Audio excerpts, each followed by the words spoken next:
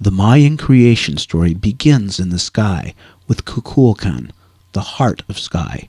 And so, from the beginning, the Mayan people have looked to the sky in fascination.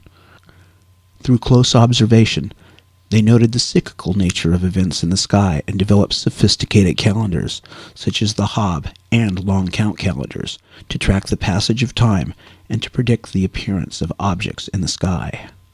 Religious rituals were strictly linked to particular events, but not all events followed the 365-day calendar.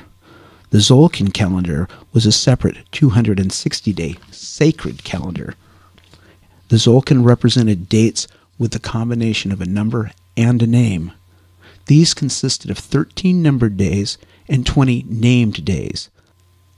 The named days were represented by unique glyphs and had linguistic, astronomical, and mythical references and meanings on many different levels. Both the named and numbered components were advanced each day, but cycled independently of each other due to the difference in the number of each one's elements.